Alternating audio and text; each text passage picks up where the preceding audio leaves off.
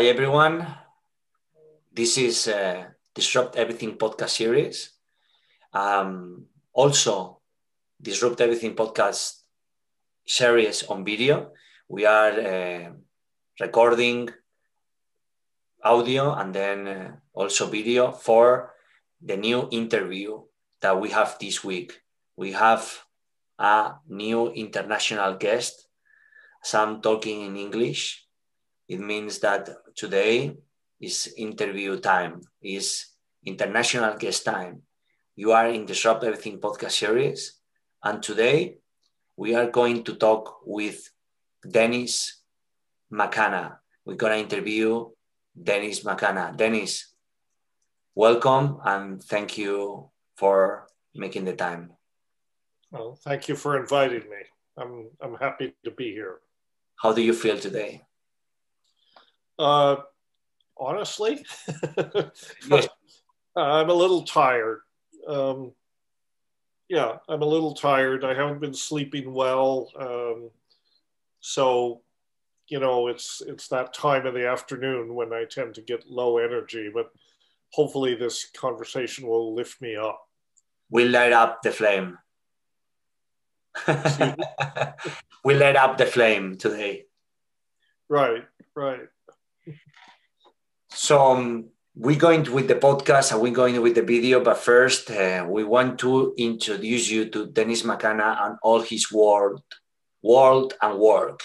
But first, you want to listen our intro for Disrupt Everything podcast series, and then we're going with the magic and we're going with the action and we're going with the disruption, because today we have a great disruptor with us. Tune in and listen.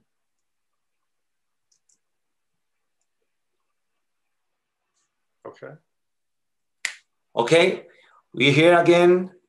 Welcome and thank you for being Disrupt Everything podcast series. Today we have a Dennis McKenna. Dennis is a professional and personal interest based on interdisciplinary studies of ethnopharmacology and also natural hallucinogens. And he received his doctorate in 1984 from the University of British Columbia, where his research focused on ethnopharmacological investigations of ayahuasca and hukuhe, two indigenous Amazonian psychedelic medicines. Dennis is researcher, ethnopharmacologist. He's been on botanical medicines. And before jumping in his also really extensive and really descriptive biography, I want to share with you that he worked with Shaman Pharmaceuticals as director of ethnopharmacology from 1980 to 1983, and also relocated to Minnesota when he was working and joined the Aveda Corporation. He taught courses in human affairs in different centers, also in Minnesota, founding member of Hefter Research Institute, is a non-profit organization in the fields of ethnobotany and botanical medicines. And he was a key organizer and participant on the Ayahuasca project, an international biomedical study of ayahuasca, used it as a sacrament by the UDB. Dennis is the younger brother of Terence McKenna, and which is also a legendary figure in the world of hallucinogens, psychedelics, philosophy, and pretty powerful person. From 2004 to 2008, he was the principal investigator on a project funded by the Stanley Medical Research Institute to investigate Amazonian ethnomedicines for the treatment of schizophrenia and cognitive deficits. In 2017, with the collaboration of many colleagues, Dennis organized and presented a landmark symposium, 50 years of research, which is the ethnopharmacologic search of psychoactive drugs. 50 years of research. The conference has accumulated 50 years anniversary of the original conference held in San Francisco in 1967. In the spring of 2019, in collaboration with colleagues in Canada and the US, where he is based now, he incorporated a new nonprofit, the McKenna Academy of Natural Philosophy, a mystical school for the 21st century. He now is in Canada, and we want to welcome Dennis. We had like a rough cut. He kicked me out of the conversation, so I'm repeating some of your biography. Thank you for the patience, and thank you for being in the podcast, Dennis. And the first question, but is first, congratulate for the work you do and being such an inspiration for many people that has started in the field of psychedelics and the psychoactive substances and the medicine work, the plant medicine work. And first, thank you for all your work and all the energy you've put in all these years. Well, thank you. Thank you. It's a pleasure to be here. And the first question, question is, if you were about to put your life in a timeline and describe what were the most or the most important milestones, and what and why did you change, and why they were important, what will be those milestones? Well, I think, okay, well, that's a tall order. You know, I've lived, I'll be 70 in December. So I've lived a long life, and of course there have been milestones. But certainly my discovery of psychedelics in the 60s, which was more or less due to my brother, who was 4 years older than me, was maybe the first important milestone. We both got very interested in DMT at the same time. And, you know, back in the 60s, DMT was around, but it was very rare. But we encountered it. Terence was very good at working the matrix, and we knew about it. And it just seemed very interesting to us. You know, there were a few other psychedelics around, you know, LSD mostly. You know, occasionally one ran across mescaline. There wasn't a whole lot of other things, but DMT was there, and it just seemed quite interesting to us because of its apparent ability to just put you in a completely different reality. And one of the frustrations of DMT is it's quite short acting. It lasts about 20 minutes. And just by the time it just begins to get interesting, you're already on the way down. So in 1971, my brother and I went to the Colombian Amazon in search of this Witoto hallucinogen called ukuhe, which I eventually ended up doing part of my doctoral thesis on ukuhe, but that was 10 years later. In 1971, we went there looking for ukuhe because we thought it was orally active, and that's the thing. DMT is not orally active by itself. It requires an MAO inhibitor, like ayahuasca. We didn't know about ayahuasca at the time, or actually nobody knew that ayahuasca is really that. It's a combination of DMT and other plants that contain monoamine oxidase inhibitors, which prevent its breakdown in the gut and allow it to enter the brain in an active form, enter the bloodstream.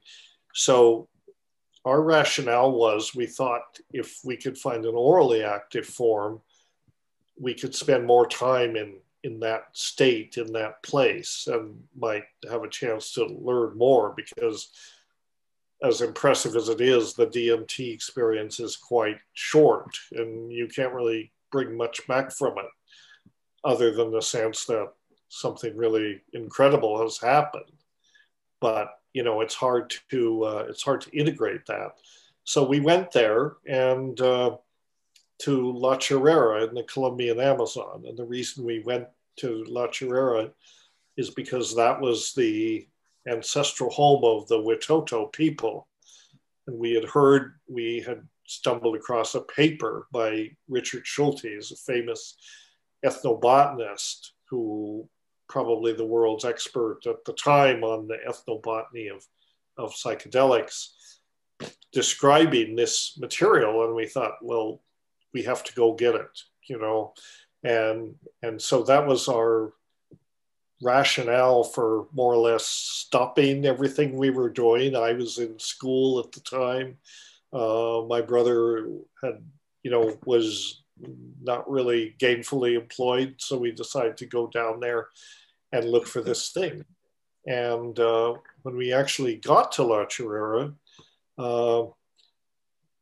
what we found when we came to La Chorrera, we found that there had been a pasture cleared around this village, and they brought cattle in there, and the white humpback cattle, and the dung of those cows happens to be the preferred substrate for Psilocybe cubensis, the pan-tropical psilocybin mushroom. Mm. So that was everywhere. And they were big clusters of it going out of every cow pie. And we were actually quite cavalier about it at the time. We knew what it was. We had had no experience with it, but we'd done our homework. We knew what it was. And we sort of thought, well, you know, we can have fun with these. We can enjoy these while we're waiting to make the right connections to get the ukuhe, which we thought the ukuhe was the real mystery, you know. And actually the mushrooms made it clear very quickly that they were the real mystery.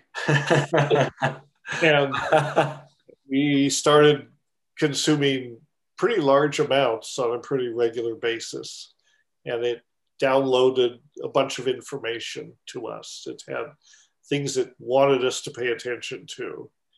And I'm not going to go into the details of that. You can read about all that in my brother's book, True Hallucinations, or my book, The Brotherhood of the Screaming Abyss. But suffice to say that we got off into some pretty strange territory in terms of this message that seemed to be coming either through the mushrooms or from the mushrooms. It wasn't clear. But anyway, you asked me to describe major milestones in my life, and that was a big one, was going to South America and looking for this thing. And, you know, and so we got through that. We wrote the book. We wrote a book that tried to put a scientific basis on sort of what we've been told, the information that we'd accessed, called The Invisible Landscape. And we published that in 1975. And about the same time, we published a little book, a handbook, actually, a very small book called Psilocybin Magic Mushroom Grower's Guide. And we had brought back spores from the Amazon and worked for a couple of years to figure out how to grow these things. And then we did, and then we published this book. And although we had many interesting theories and ideas that came out of our experiences at La Chorrera, which we've written about in our respective books, but I think in terms of the most significant discovery that came out of that whole experience was the fact that we'd brought spores back and figured out how to grow them, a very simple method, then published this book. So that got this technique, this simple, you know, kitchen chemistry, basically, technique for growing mushrooms. And I think that had a lot to do with the societal impact that you know, psilocybin and psychedelics in general have had on society.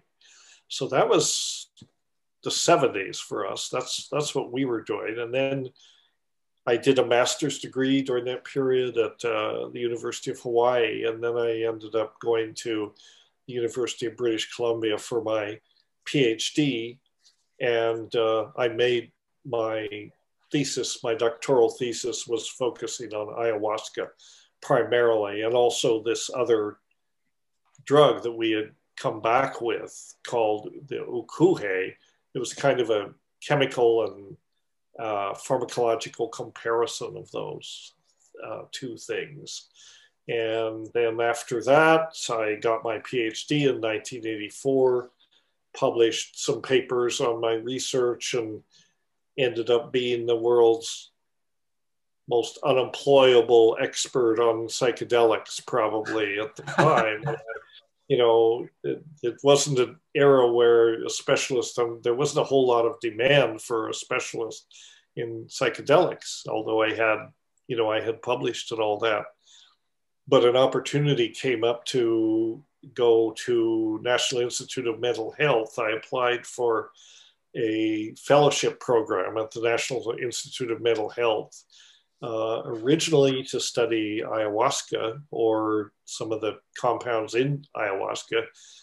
I ended up not doing that, but I ended up working on another aspect of psychedelics in that 2-year period at NIMH. And then I continued that work at Stanford for another 2 years, working mostly working in some parts on MDMA, and also on another compound called DOI, which was a very selective psychedelic, a synthetic psychedelic. So it's very, very selective for the 5-HT2A receptors. So the 5-HT2A, the serotonin 2A receptors, are the targets for most psychedelics. And this was a molecular probe, essentially, because it was an iodinated compound, so we could label it with radioactive iodine. And I was using it as a way to map the distribution of 5-HT2A receptors. That's what I was doing at NIMH, and continued that work at Stanford. So essentially just a cortical mapping project in rats, obviously, not in humans. But at the end of that 2-year or 4-year actually postdoc, then Shaman Pharmaceuticals was getting started. So they invited me to join, and I did, and I welcomed the chance to sort of get back into natural products, because I'd taken a 4-year detail from that one, but I was not really working with plants. So I was happy to be able to join Shaman Pharmaceuticals. You can tell by the name, it's ethnobotany driven drug discovery, basically. And I had all these skills under my belt from 2 years in the neuroscience area. So I knew how to do all these receptor binding assays for just about every kind of neurotransmitter known at the time. And so I set up their screening program for applying this technology to plant extracts. And they were interested in analgesics mostly.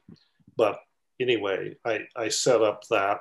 I worked at Shaman for 2 or 3 years. I started in 1990 and worked to the end of 1992. And then I was getting a little disillusioned with sort of their corporate stance on certain things. So I gave that up, and I got a job. I was offered a job with Aveda, of all places, with to look for, it's a cosmetics company, and they wanted to get new ingredients from natural sources, particularly in the rainforest. So they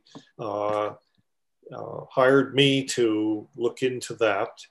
And during that period, well, they sent me to Brazil on an expedition to look for, things that might be used in their formulations. But during that period, I also organized a biomedical study of ayahuasca in 1993 with one of the syncretic churches in Brazil called the UDV, the União de Vegetal. And I enlisted some colleagues. We were able to get some funding to carry out this study. And it turned out to be kind of a landmark study because nothing like that had been done before. And we published out of that. The work was done in Manaus, Brazil in 1993. And then more or less over the next few years, we published about 8 or 9 peer-reviewed papers about that, that grew out of that study. And so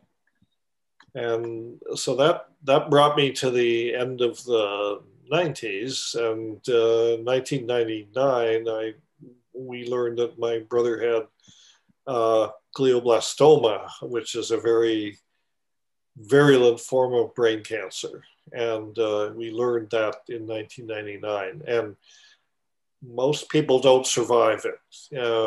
It's 98% mortality. And so, this was very worrisome, of course, for both of us. And I'd been a consultant for some years in the dietary supplement industry. So I didn't really have a job that I had to go to or anything, or it was all freelance consulting work, So I was able to pretty much drop everything and be with my brother over the most of 1999. And then, we tried everything to see if there was a treatment, but we didn't find anything. There was, he got into an experimental clinical trial, a gene therapy trial that we hoped might work, but it didn't. So he died in 2000, in April 2000, less than a year after he'd been diagnosed. So that was, and that was typical, that was the typical course of this disease. So after that, after he passed on, I really didn't know what to do. I'd been a consultant, but all my consultant work had dried up, which is what happens when you're not constantly trying to get more work. So I really didn't know what to do.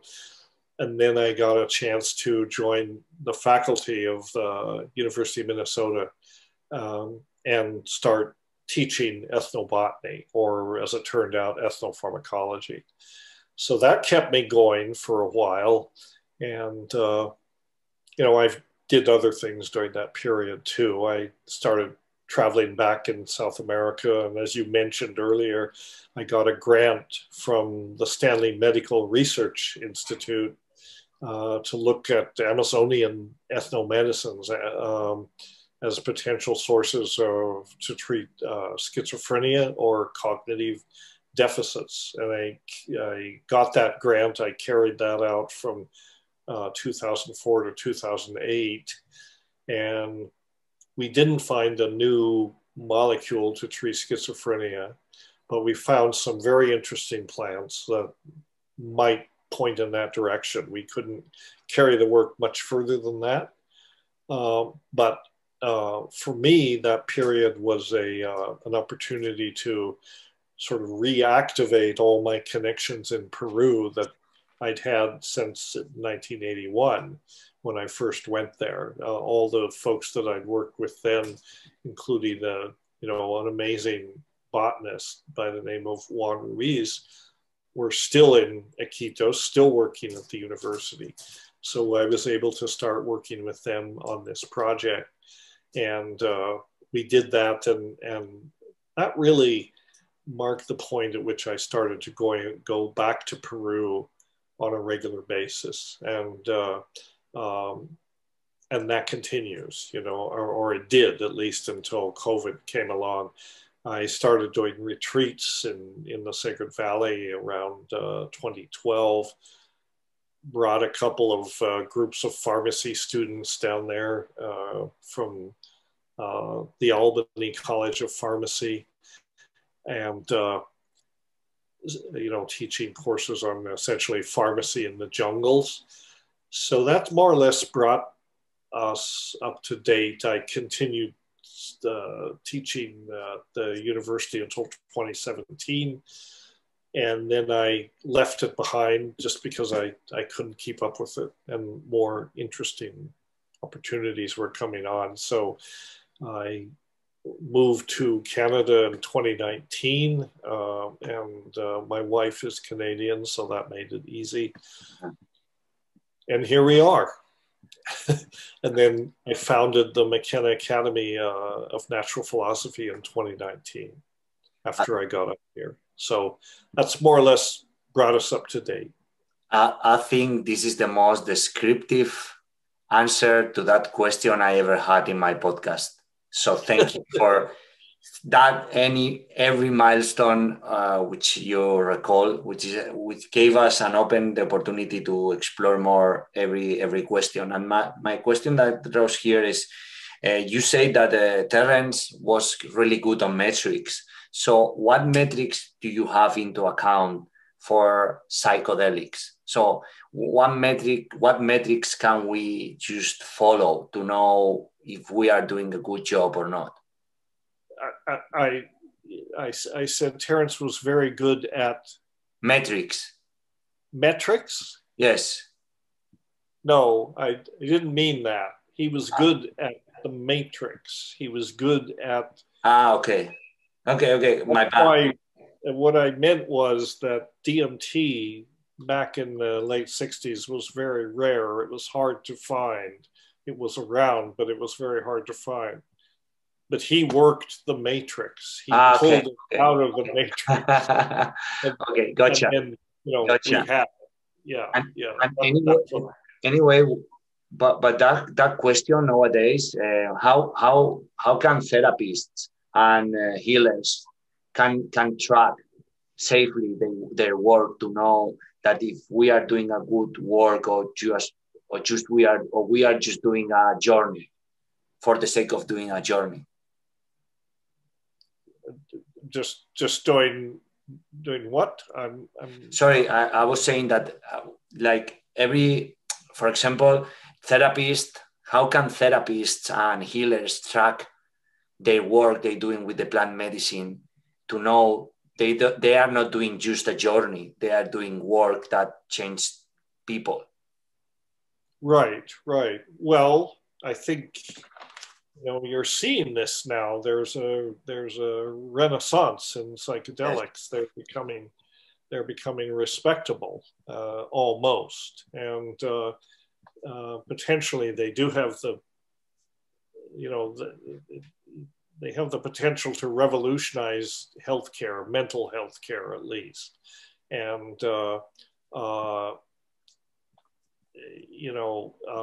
I think that what psychotherapists have to understand, or clinicians have to understand, is they should look to the traditional paradigms. They should look at the ways that these substances have always been used in traditional society.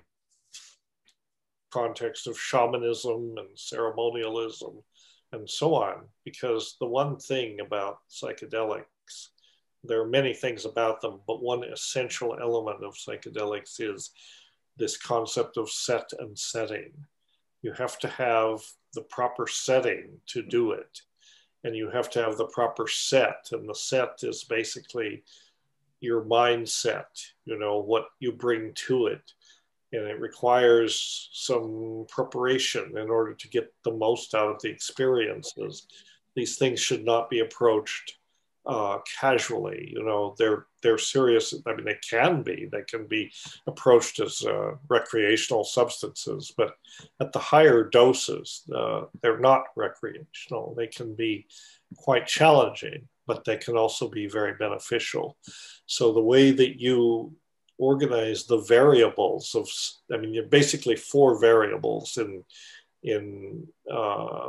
structuring a therapeutic psychedelic session. One is the setting. It has to be an appropriate setting, and usually if you can do it in nature or some situation like that, that's good, but it depends. The other is the set, and the set is what you bring to it, really, your expectations, your experience, your preparation, what you hope to get from doing the experience. Whether you're doing it, there are all sorts of reasons you might do it. Maybe you're just curious, maybe you just want to experience an altered state of consciousness. There's nothing wrong with that. It does not have to have a therapeutic rationale. You don't have to be sick or have a disorder to benefit from a psychedelic. I mean, they are learning tools for everybody, but it does help if you have some preparation in terms of your set. At least you educate yourself about it. You come to it from an informed place. And then the other two variables in this mix are, what is the medicine? Because there is a range of medicines that could be used. And what is the dosage? And those are the four variables that define the therapeutic environment. And what I think is, I'm pleased that the therapeutic applications of psychedelics are being recognized, but I don't think they fit into a conventional biomedical context. We need to achieve a fusion between the ceremonial approach, the traditional approach, and the clinical approach. Bring these two things together, and then you can come up with a very powerful, essentially, set of protocols and practices for using psychedelics effectively. Dennis, what can you extract from your experience with in Amazonas the first time with your brother? What will be the most powerful learning or takeaway that you struck from there? From my experience with my brother? From the first time you were in Amazonas with your brother, what can you extract? What your biggest takeaway from that part, from that milestone? Well, it's hard to say without going into a very long story, which I don't want to do, or we'd never get out of here, and people can read about it.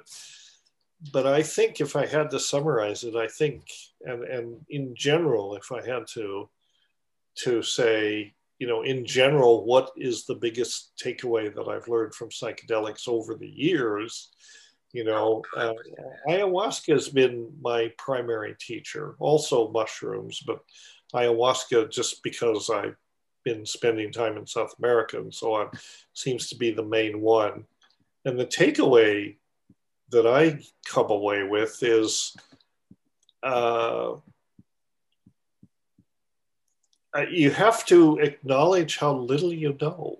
That's the thing. I think that the psychedelics teach us the limitations of what we think we know, and I think they reveal to us that the universe, that the world is far more marvelous and interesting and unknown than we could possibly imagine. So it encourages, hopefully, it encourages humility in one thing, in the sense that, there is no room for arrogance in a certain way, because the psychedelics will remind you every time of how little we really think we really know. What we think we know is a very small slice of reality. It's a very small fraction of reality. And for a scientist, which I am, basically, I'm a scientist, or was a scientist with that mindset, I think it's good for scientists to remind themselves of the limitations of scientific knowledge. In other words, it's a very powerful tool for asking questions of nature and getting answers back. But those answers are always incomplete. That's the nature of the enterprise. Science asks intelligent questions of nature, structured in a certain way so that, you can test hypotheses, right? That's the formal process. You test the hypothesis, and it either, the data that you get, the results that you get back from asking questions of nature either support the hypothesis or not. Or usually the way it works is they show that, maybe a particular model that you construct about a phenomenon or something you're trying to understand is incomplete. All scientific models are incomplete. And so they're all provisional in a certain sense. You may have a hypothesis about something, and as far as you can tell, based on the available data, it's valid. It appears to be valid. But tomorrow or next week or 2 years from now, it may be more data that comes in that completely overturns your hypothesis. And that's very exciting. That's where real discovery. How little we know, huh? Because you have to think it through. You have to say, well, that was either it was partly valid or it was completely the wrong track, and that gives you the opportunity to re-look at something. And I think that psychedelics are very useful for that in that way. That's really a lot of what they do. They take you, both on the therapeutic level and in terms of this scientific endeavor, this scientific effort to ask questions of nature. Psychedelics can take you out of your customary reference frame. I think that's where the real therapeutic effect comes. It lets you step outside of yourself temporarily. What is now called in neuroscience the so-called default mode network. Have you heard of that? The default mode network. Well, psychedelics temporarily disable the default mode network. So they give you, the default mode network is a kind of a bubble, in a way, a model of reality that you construct around yourself. And it is useful because it's like ordinary waking consciousness. And we need that model to just navigate in the world and be functional and so on. But it leaves a lot out. The default mode network is, in part it's made up, in part it's a filtering mechanism. You get information from the outside world through your sensory receptors. You combine that with associations and memories and all sorts of things. There's internal processing. And then you construct this model of reality, which I sometimes call the reality hallucination. It's this model of reality. It's convenient. It is not reality. It's a model that more or less is useful, but sometimes you get trapped in that, and psychedelics let you step outside of that temporarily. So this is where the therapeutic effects come, as well as the consciousness expanding effects, because they give you a way to look at things in a fresh way, essentially, and that, and you gain insights, perhaps about your issues, whatever, maybe your mental health issues, your depression, your addiction, your trauma, and so on. You can look at it in a different way, and perhaps see the root causes of it, and then you can begin to, integrate that and correct it, actually, effect a cure. Most of the usually used psychopharmaceuticals that are used to treat, like depression, for example, they don't really let you get at the root causes of things. They're like Band-Aids. They just take away the pain a little bit, but they don't really resolve the issue, which is why you have to take them, for many, many years, usually, perhaps the rest of your life. And the difference with psychedelics is 2 or 3 exposures under the right circumstances, the right set and setting, can actually resolve these problems that may be chronic, that may be, years in development. And a few properly structured psychedelic sessions can basically, you know, it's worth, many people say about ayahuasca, you know, 4 nights with ayahuasca is like 14 years of psychotherapy, you know, and I think many people find it that way. So that's the power of psychedelics, you know, for mental health purposes, it lets you get out of these habitual ways of looking at things. And one of the ways it does that, you know, this reality hallucination that we construct for ourselves, the reality that we live in, is an impoverished reality in a certain way, because it's characterized by what doesn't get in. You know, there's filtering mechanisms. It's actually called, in neuroscience, it's called neural gating. And a lot of things don't make it past the neural gates because they're not relevant to our immediate survival. But sometimes it's good to let those gates down and let everything flow in. And that's what psychedelics can do. That's why it's also important to be very careful about your set and setting, because you want to let that process happen in a setting where, you know, there's no real threat to your safety. You know, a lot of what, you know, you have to be able to surrender to the psychedelic experience. And if you're anxious, if you're afraid that you're in danger, you won't be able to do that. So you have to be careful about how you structure this set and setting so you do feel comfortable, you know, surrendering. And then you can plunge really deep into the experience, knowing that, you know, you're going to be fine, you're going to come back, you're not going crazy, you're not dying, you know, although during the session you may think you're doing both of those things, you know, but chances are you're not, you know, you're not dying, you're not going crazy, and you just have to, you know, be able to reassure yourself that that you're going to come through it. You know, psychedelics are analogous in some ways to a near-death experience, you know, or more like a death rebirth experience.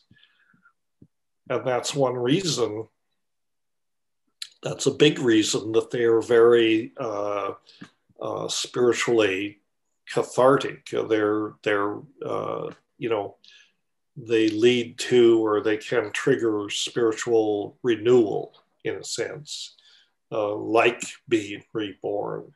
And there's something, you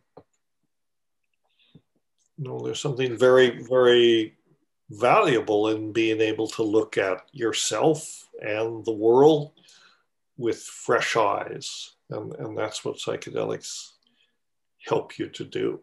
And Dennis, what have you found after studying and working with ethnopharmacology and also natural hallucinogens for more than 50 years? What are you said that this is what you was learning, but what you found working and studying over 50 years, if I recall well? Yeah, well, yeah, I mean, it's a really, really big picture question. Just, you know, like maybe summing up. Yeah. Well, the 50-year thing is, you know, this conference that I organized in 2017 was the 50-year anniversary of the first conference by the same name. And that book was sponsored by, conference was a private conference. It was sponsored by the National Institute of Mental Health. But it was a closed conference. And the only thing that came from it that the taxpayers ever benefited from was this book called The Ethnopharmacologic Search for Psychoactive Drugs. And that book fell into my hands at the age of 18. You know, it was published, the conference was in 1967. The book was published a year later. Somehow or other, I got a hold of a copy of that book. And for me, it was another pivotal moment, because I realized that was that there was actually science behind this thing, that ethnopharmacology was a real discipline, with, and that was kind of my first inspiration to, to pursue a career in ethnopharmacology. And when they first put this conference on, they were supposed to have follow-up conferences every 10 years, but that never happened because the war on drugs came along, and they were actually embarrassed they'd ever done anything like this. But the book was influential to me. So 50 years later, I always wanted to do a follow-up conference because there's been a lot of work in this area.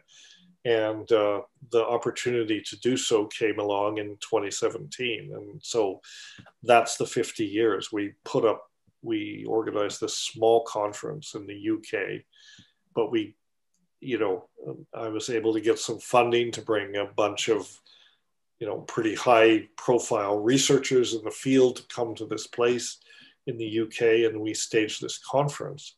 And it was anything but private. We actually live streamed it on Facebook. So, the lectures, were at times being watched by 75,000 people or more. So that was pretty interesting. Lots more people know what ethnopharmacology means. So I think I got off I strayed from what you wanted to ask me. No problem. What you found after studying and working on ethnopharmacology and hallucinogenal substances for over 40 or 50 years, or your career, what are your biggest finding here? Well, in terms of my research, you mean? Or in terms of your research and also your personal experience? Well, like I say, like I said before, I think they are, these things, especially the natural medicines, the natural psychedelics are teachers, and they're whether they're external, whether they're actually intelligent entities that teach us, or whether there's tools that help us, gain insight into our own unconscious, and so on. I don't really know. I really don't think it matters in a certain sense. I think that they are tools for kind of exploring the universe within, if you want to put it that way, within and without. And there's an interesting property of psychedelics. They can be tools for inner exploration, the so-called psychonaut paradigm, but they can also be tools for outer exploration, in the sense that in some ways, I think psychedelics can be lenses for looking at the external world. They're almost like scientific instruments, like microscopes or telescopes. You can look at natural phenomena from the standpoint of an altered state on a psychedelic, and you can get insights about it just by having that changed perspective.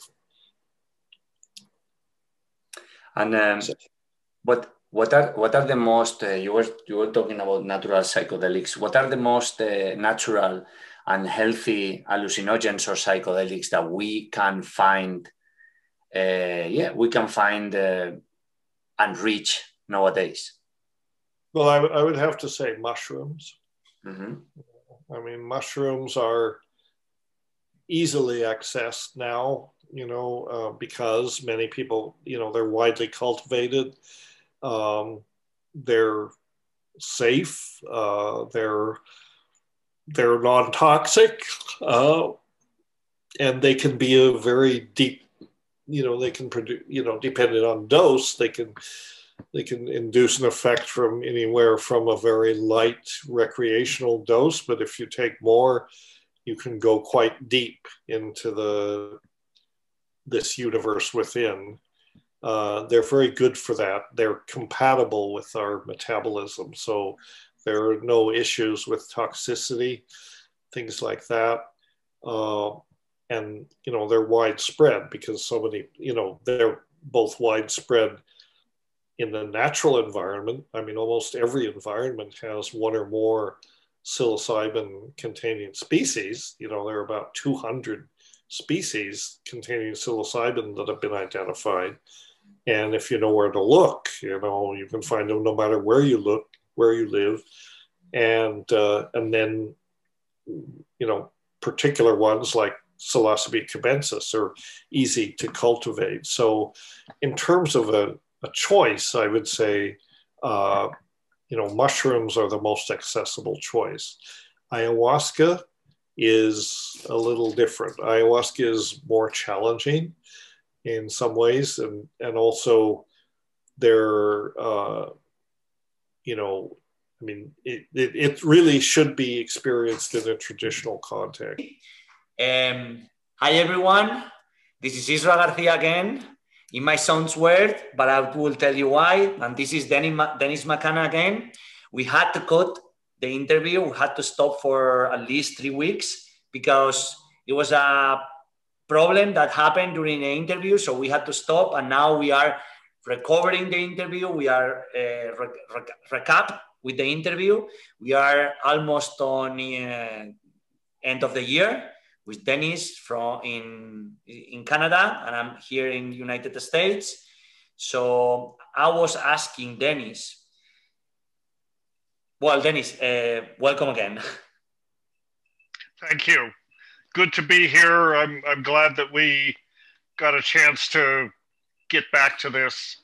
Sorry for the previous interruption, but you know, it's all good. Here we are.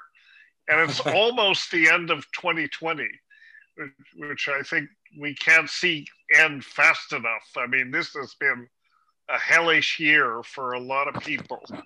So I'm eager to get on to the next year.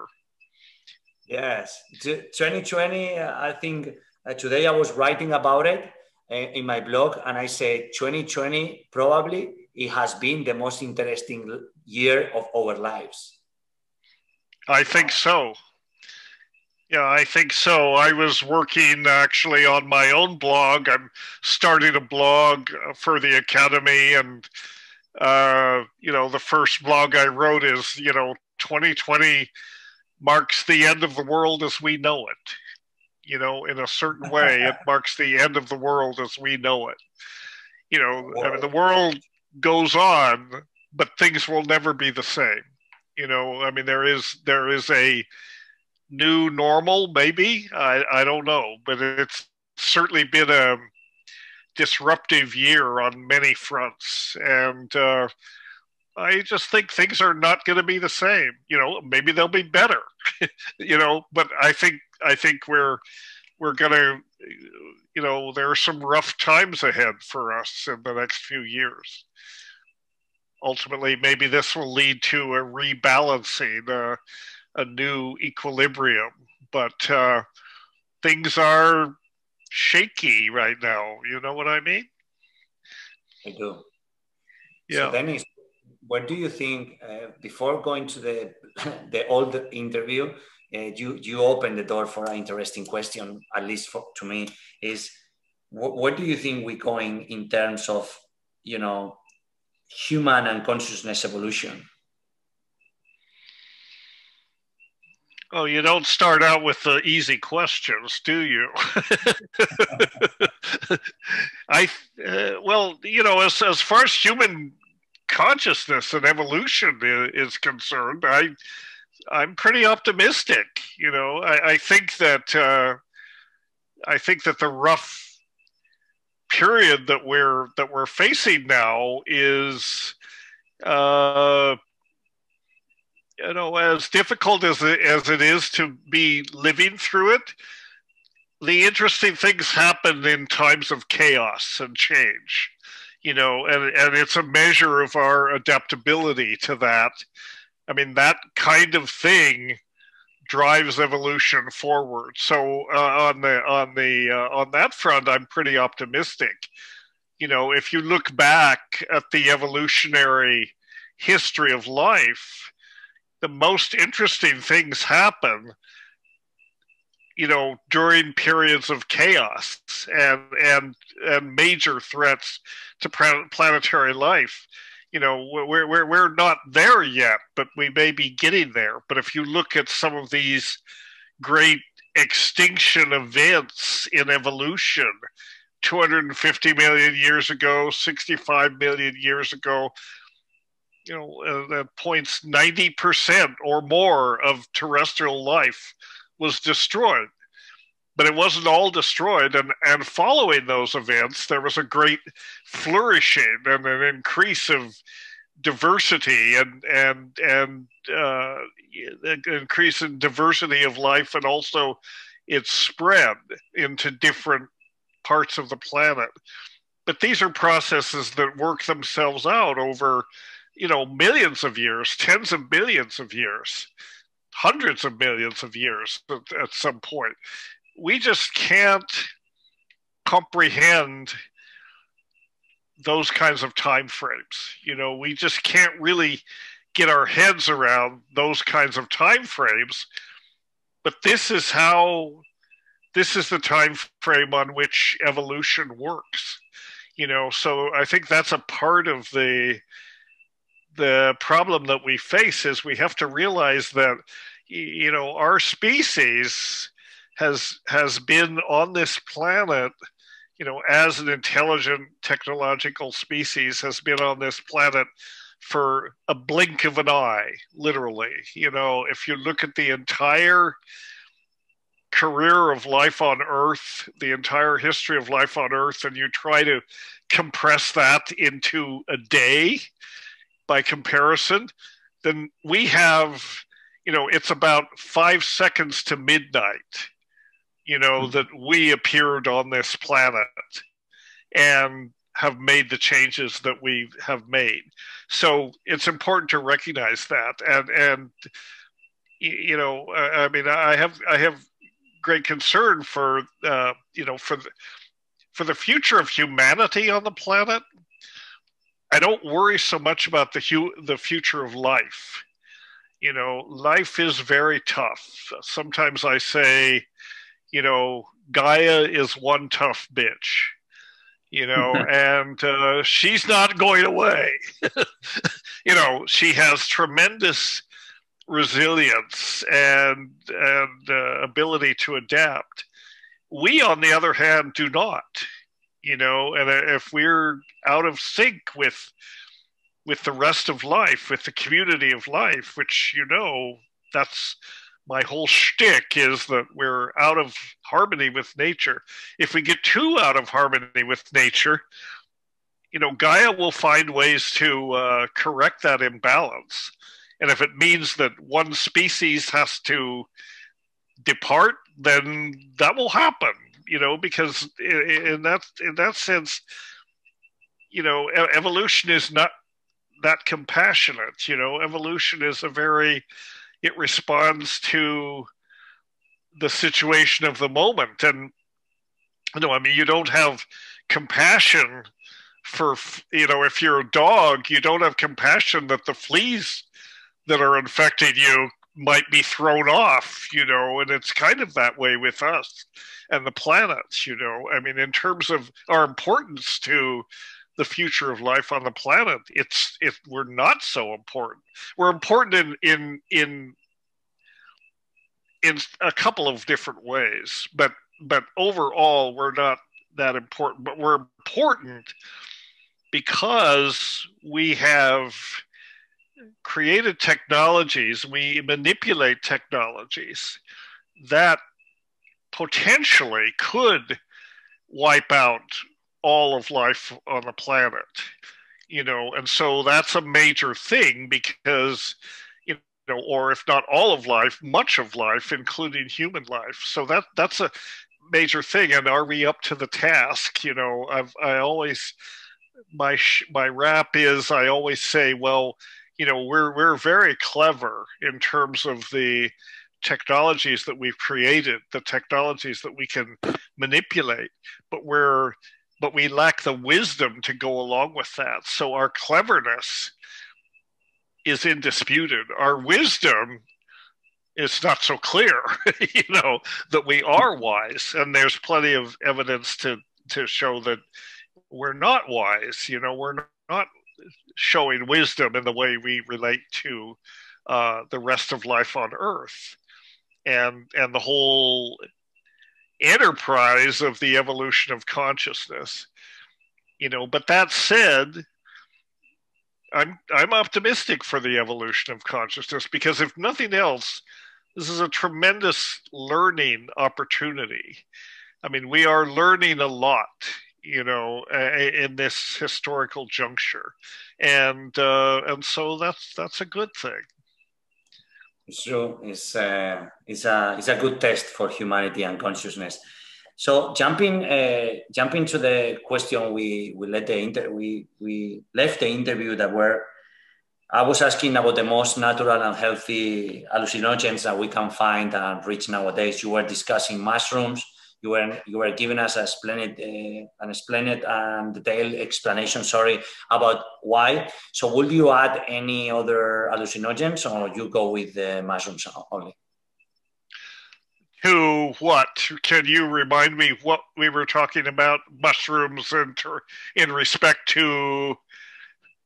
Yes, in psilocybin cubensis, we were saying that they are the most approachable, the hallucinogens that are easy to use, that are accessible, and under a proper good setting, were the right fit for starting and also getting the benefits from this cycle. Yeah. Okay. Yeah, I think that psilocybin or mushrooms are among the most accessible. And in some ways, they're kind of the ideal clinical psychedelic. I mean, they're non-toxic. They can be given to people who are not in the best state of health necessarily, people who are dying. They can still tolerate it. Very compatible with human biochemistry. Generally, the experiences are not threatening. The experiences are, enjoyable, or at least tolerable. And at the same time, it's a kick-ass psychedelic. You can have very profound, very deep experiences with it in these supportive settings where you don't feel threatened. Other psychedelics are also useful, but they are not as ideal for various reasons. For example, LSD. I mean, LSD has many of the same properties, many of the same virtues, if you want to put it that way, as mushrooms. They're a little bit long, they last 12 to 18 hours. For most people, that's too much. And if you're using them in a clinical setting, then you can't leave work at 5 o'clock and go over to the bar and have a drink, you have to stick around. So the length of time is different. And things like ayahuasca, and my whole, more than mushrooms, probably ayahuasca has been a stronger ally for me for most of my life, because that's my next question. So what's your story with ayahuasca, and what can you say about it? Well, I think ayahuasca has also tremendous potential for healing, for therapy, but it doesn't lend itself to a conventional clinical setting so much. It's better if it's used in a ceremonial setting, and that's fine. The difference between a clinical setting and a ceremonial setting is not that important. The important is that both are safe settings to have these experiences and to benefit from them. But ayahuasca works much better if there's a ceremonial context. It doesn't have to be traditional necessarily, but I think ritual is very important with a psychedelic like ayahuasca. And then on the physical side, it's non-toxic. compared to mushrooms, but it can be physically challenging, because of inducing purging and that sort of thing, which is not a bad thing. Seen in the traditional ceremonial context, purging and cleansing are understood to be part of the healing process, and I believe that they are. Our body is full of stuff that it needs to get rid of, and our minds are full of stuff that we need to get rid of, and this purging on the physical and the psychological level go together. And ayahuasca is another one that I would like to see developed for clinical use, but it's going to be a longer road, because for one thing, you can't really make a synthetic analog of ayahuasca. You can make psilocybin, and that's synthetic, and it has pretty much all the properties of mushrooms. The other alkaloids and so on in mushrooms don't make that much difference. It's psilocybin, so you can trace it to this single molecule. But in ayahuasca, it's a combination of plants. You've got DMT, and you've got the MAO inhibitors. So pharmacologically, it's more complex, and you can't mimic this with a synthetic analog. People have tried. You can use the synthetic DMT and synthetic beta carbolines. You can get an orally active preparation of what they call pharmahuasca, and it's effective. It works. But in my experience, in my limited experience with those analogs, they don't pack the punch that the plant preparation packs. The plant preparation, and I think the purging component of it is important to the therapeutic effect, because purging is a kind of catharsis. You're familiar with the word catharsis? Yes. Yes.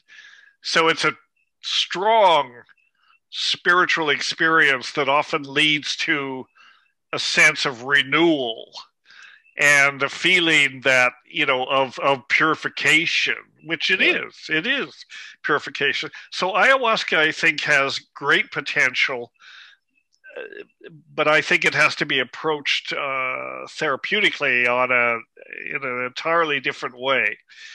I don't think it should be separated from its indigenous context.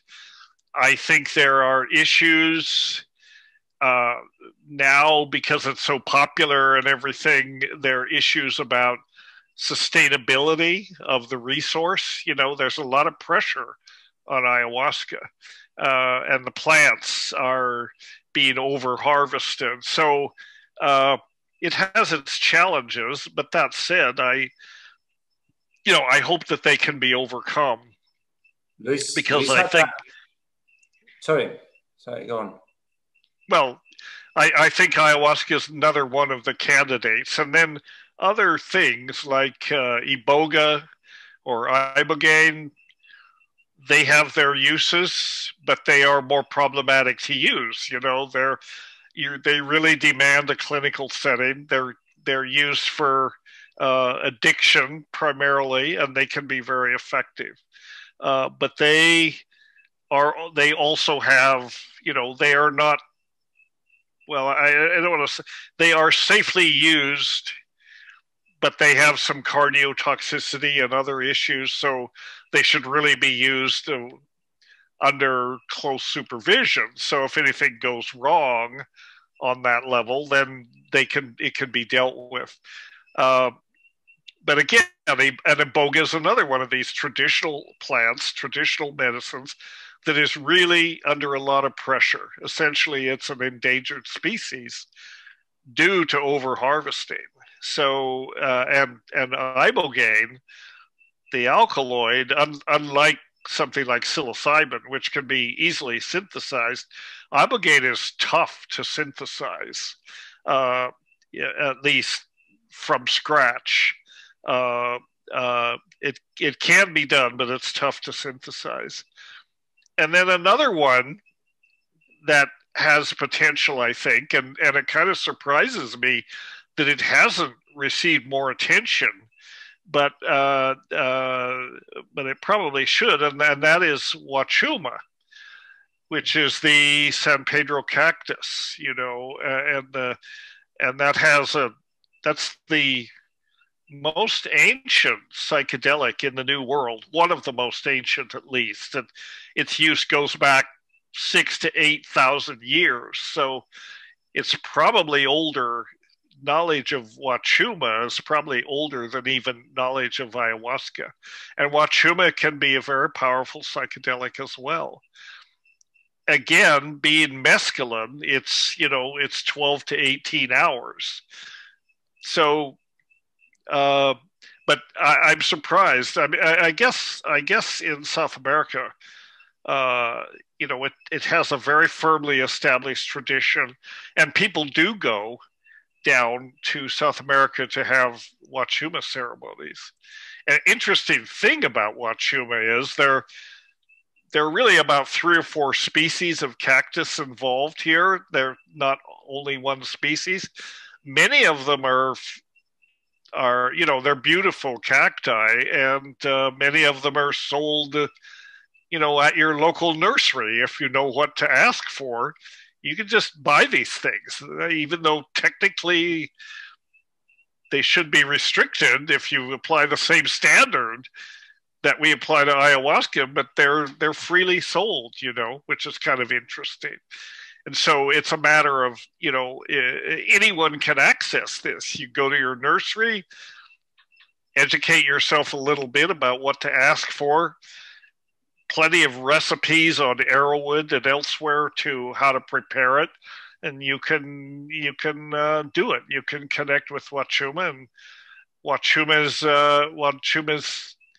another one of these ancient psychedelics that is now being brought into the modern world. It helps that it's not threatened, it's not endangered. It's not over harvested as far as I know. It's quite abundant. And, maybe eventually it will be brought in. But the length of the mescaline experience is most people, I think the ideal length of a therapeutic psychedelic experience is, 8 to 10 hours or less. Just because by then most people are ready for it to be over, and they've learned what they need to learn from that session. So if it goes on for another 8 or 10 hours, perhaps that's not a good thing. But every one of these things is slightly different, and everyone has, potentially different applications, so there's a lot of work to be done. There's still a lot of research to understand how to use these things, even though they've been around for thousands of years. They've been part of our society for not as long, but maybe 120 years. If you mark that, if you put a marker down, you could say, well, Arthur Hefter isolated mescaline from peyote in 1898, I think it was, or something.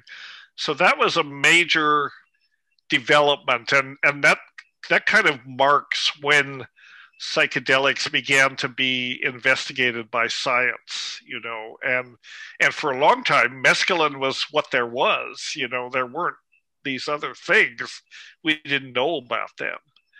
But mescaline was the psychedelic of the time until LSD came along, but there were psychiatrists and clinicians and philosophers and explorers working with mescaline since its discovery. So the early part of the 20th century, it's not like there were not psychedelics, but mescaline was pretty much what there was. And not to be dismissed, you know.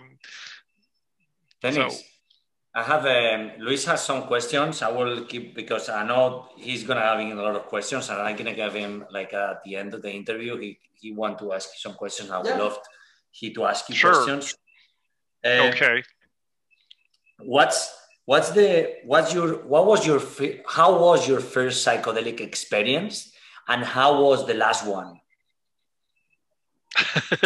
How was my first one? And how was the last one? And how was the last one? Well, I don't think I've had the last one, you know, but, I mean, I hope not. My first one, my first real psychedelic experience, back in the 60s, in the early 60s, I took morning glory seeds, around the time it came out that morning glory seeds contained lysergic acid derivatives, and people were going to, you know, seed stores, garden stores. You could buy the seeds and take them. It was a waste of time. It didn't do anything. It made me sick. It was nothing. My first real psychedelic experience was with LSD in 1967. And I was in Berkeley at the time. I'd come out there to visit my brother in Berkeley in 1967 with a friend from Colorado. We got some LSD on the street, just from some crazy hippie-looking guy that was walking down the street, and he said, "Oh yeah, man, this is great stuff, you know. So yeah, definitely strong acid, man." And so, you know, and he showed us these pills, which were obviously like an aspirin or something with a tiny blue dot in the center. And we said, "Oh, sure, okay," you know. So as it turned out, it was pretty darn good. And we went up to Tilden Park, which is a place behind the Berkeley Hills, and spent the whole day up there. And it was a wonderful trip. It was a great trip. It was totally not what we had expected. You know, I had expected a big mystical experience and visions and all that. That's not what happened. What happened was that we underwent a kind of an evolutionary regression. We were like apes. You know, my friend and I mean, he was also a big, you know, big guy. We were both teenagers. And it was like, you know, reverting to the jungle. I mean, we were literally swinging from trees and hooting like apes. And it was a great feeling. It was really good. Not at all what I expected. Yeah. And my last experience, when was my last experience? My last experience, of course, with COVID and all this, a lot of this is, you know, I haven't been doing much since COVID. So I guess my last experience was December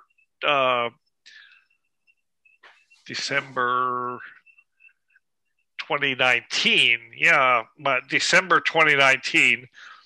I had just been at an ayahuasca retreat, which I organize in the Sacred Valley, but I had a chance to stay a couple more days, and I went to a center to take Wachuma, and I had actually had almost no experience with Wachuma. I had one experience like some years before that was clearly a bad experience because I had a bad shaman, and he did not have my best interests at heart. And it was kind of a difficult experience. The second one was fine. It was interesting, but again, it was very long. And I took it because I felt like, you know, I needed to take it under the right circumstances and really put this thing on the map so I could say, you know, so I could say that I've done it and I've done it in the right way. It was interesting. It was very stimulant-like, and which most of them aren't. But given that mescaline has also got some kind of amphetaminic type stimulant effect, I was expecting that. And the chief thing, the main thing that impressed me about it was how damn strong it was. I mean, my colleagues said, well, you've taken ayahuasca hundreds of times. This will be nothing for you. I mean, this is light stuff compared to ayahuasca. No, it's not. At least what I took, I mean, it was a full-on dose, and it knocked me back on my heels. It was quite strong and challenging at some points. But I'm glad I did it. I think it's a very good medicine. I think it's a healing medicine. For me personally, I'd probably take 3/4 or half what I took before. I had no idea how much to take. I was just, following their instructions. And but it was worthwhile. Again, I realized that, my two, I guess, for me, it's mushrooms and ayahuasca. Those are my teachers. Those are my allies primarily. And then, of course, there's DMT, which is in a whole other category, as you know. And, I mean, it was DMT that got my brother and I, obsessively interested in psychedelics in the first place. And I've taken DMT a number of times. I've lost count. I've taken it plenty of times. I respect it very much. I think but it's hard to, for me, it's not therapeutic. Maybe for some people it's therapeutic, but it's so short, you don't have time to really integrate it. By the time you start thinking about all that, it's already over, so what you come back with from DMT is just a sense of astonishment and something amazing happened. But does it help you work out your neuroses or whatever? Maybe it helps with depression and things like that. But DMT and 5-methoxy DMT have also been, really profound experiences in that sense. But for therapy, I think thing is with, with something like LSD or mescaline, the challenge to therapy isn't last too long. With something like DMT or 5-methoxy, it doesn't last long enough. So then you think you've got to look at ways to extend that. And of course, that's what ayahuasca is. By making it orally active, you extend the time range from 20 minutes to 6 or 7 hours. And that's the right thing. But then that said, it's important to remember that, psilocybin, and psilocin, which is the active ingredient, is kind of an orally active form of DMT. Psilocin, chemically is very, very close to DMT. And at higher doses, I don't know if you've taken higher doses or if you've taken DMT, but you can get to that place, up around 6 or 7 dried grams. You can access places that are a lot like DMT at the peak. So it's this tryptamine dimension, and the tryptamine dimension is accessible through different molecules, the simple tryptamines like DMT and 5-methoxy, or orally activated DMT, or psilocybin is also part of that. And it's like there are different portals, in a way, different pharmacokinetic profiles in terms of how long they last and so on. But it kind of connects you with the same dimension. I don't know if that's the right way to think about it, but that's that's the impression one has, you know, that you're actually in a place like a parallel world. That's especially true of taking DMT. You know, other people have said this too.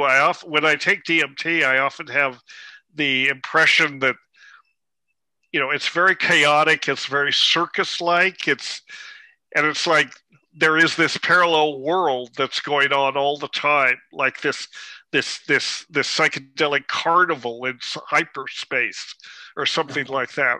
And you get to poke your head up through, it's like poking your head through a hole in this space, and you're there and you're looking around, and there are entities and there's all kinds of crazy stuff going on. They're aware of you. They're often, you know, it's like they're very happy to see you. Where have you been? How come you don't come more often? You know, all of these things. And you get that impression that there's this ongoing amusement park in hyperspace almost that you get to visit for 20 minutes, and then it fades away, and then it's time the portal closes, you know.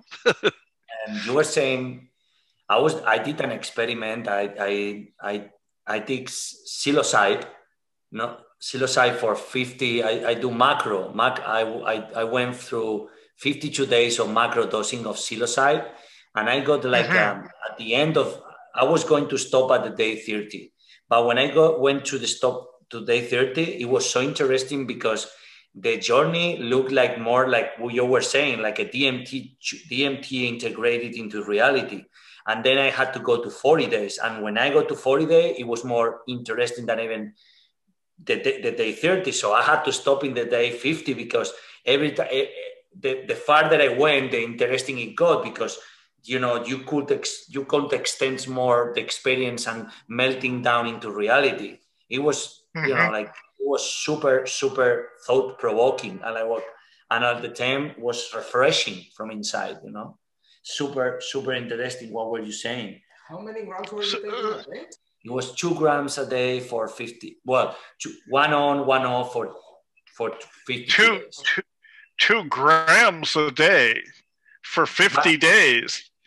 One day on, one day off. I will send you the report. I followed the scientific method.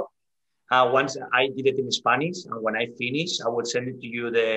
I will send it to you to the report in English, because I'd like to see it, because this is not microdosing. You know that.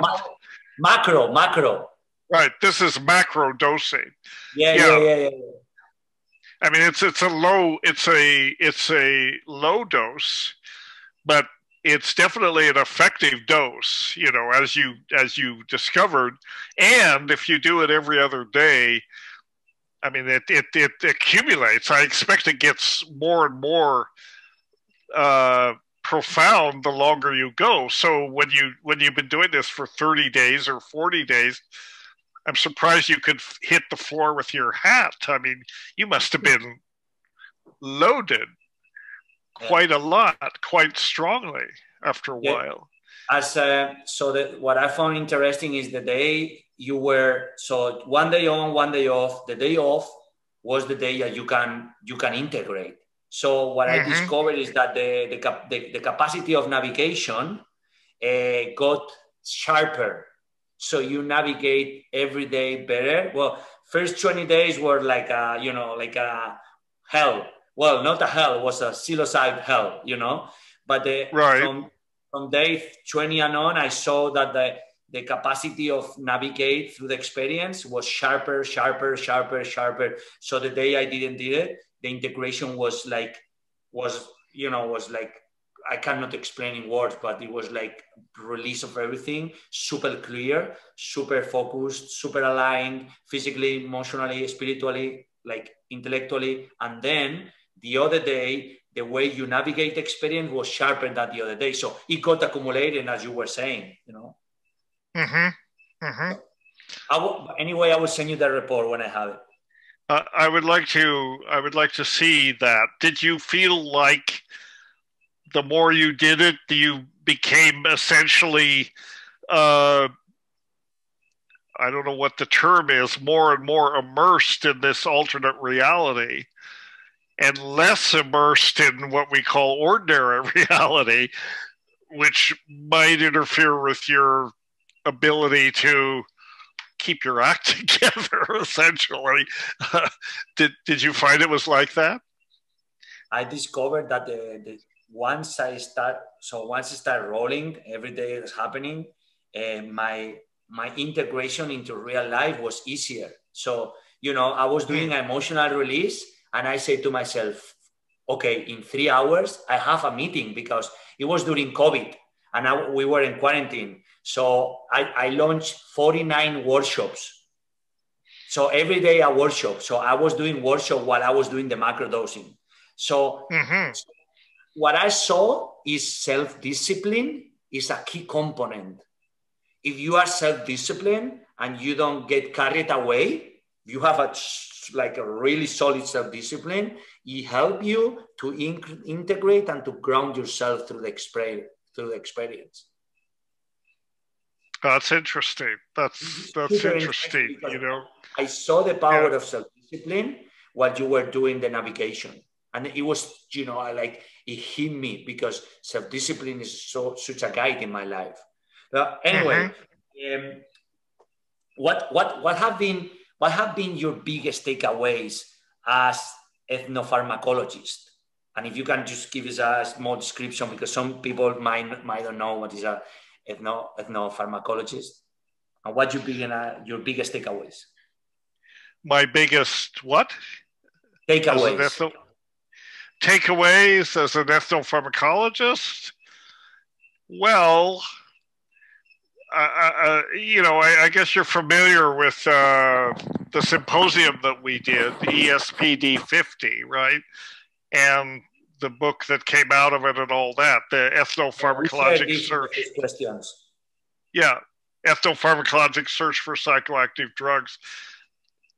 My takeaway is that there's still a lot of work to do. It is an active discipline, and there's plenty of, there are novel discoveries waiting to be made in this field, including psychedelics that nobody's ever heard of. We may think that we pretty well understand most of the traditions that use psychedelics. But if you approach it from looking at it from the angle of, say, plant chemistry, and knowing some of the molecular constituents of some of these plants, which may or may not be used, they may be utilized in traditions or they may not, but knowing something about the chemistry, we can find new psychedelics out there, and do we need new psychedelics? Well, I don't know, but these discoveries make a difference, because every time the diversity of the molecular diversity of the plant fungal kingdoms is enormous. And every time you find a new psychoactive substance, it may have some properties that you never suspected, that it may hit receptors that you never suspected. A good example here is Salvia divinorum, the Mexican mint, and Salvinorin A. Have you had any experience with that? Not yet. Well, it isn't a psychedelic, I can tell you that. It's not a psychedelic in terms of the way it interacts with receptors. It's actually a kappa opiate agonist. It interacts with kappa opiate, one of the three types of opiate receptors. It produces an extremely bizarre altered state, very different than a psychedelic state. But just strange, and most people don't like it. For most people, 1 or 2 is plenty. But what's interesting about this molecule is its chemical properties and its pharmacological properties. So looking at it as an ethnopharmacologist, it's the most selective kappa opiate agonist that's ever been found, whether synthetic or natural. This hits only the kappa opiate receptors. Most drugs don't do that. Most drugs are what pharmacologists call dirty drugs. You know, they hit a range of related receptors, like LSD, for example, will hit most of the serotonin receptors, even though it's the 5-HT2A receptor that is responsible for the psychedelic effects, but it'll hit a range of receptors. Salvinorin A only hits the kappa opiate receptors, and it hits it very hard in the sense that 50 micrograms of this compound is a threshold dose. So the potency is comparable to LSD. It's the most psychoactive natural substance ever found. It's very selective for the opiate receptors, these kappa receptors, and it contains no nitrogen, which again, from a chemical point of view, is unusual. Most psychotropics, most psychoactive substances are alkaloids, right? So they contain nitrogen. LSD, psilocybin, a lot of the CNS active compounds, nicotine, cocaine, all of these things are alkaloids, right? Salvinorin A is not an alkaloid. It contains no nitrogen. So on the chemical level, it's actually more similar to cannabinoids, which are also, they don't contain nitrogen. Why is this important? Well, because a new structure, salvinorin A is just an example of why ethnopharmacology is important, because a new structure often targets a new or an unsuspected receptor and may have mechanisms that are unsuspected. And so these things they can teach us a lot about, you know, the molecular basis of consciousness, basically. I think of these novel compounds as molecular probes for exploring different aspects of consciousness, you know, and the place that salvinorin A puts you in is different than anything else, you know, and it's not like LSD, it's not like psilocybin, it's its own thing, you know, and some people like it, most people don't care for it. It's dysphoric, you know. I mean, if psilocybin is euphoric, salvinorin A is dysphoric. But hey, some people like dysphoria. I don't know. Doesn't matter. There are things to be learned from it. And I leave that to other. I'm not a psychonaut. If by that you mean somebody that is willing to take every molecule that comes their way just to see what it does. You know, I mean, I'm past that. I'm too old for that shit. You know, I stick with what I know because I've got lots to learn.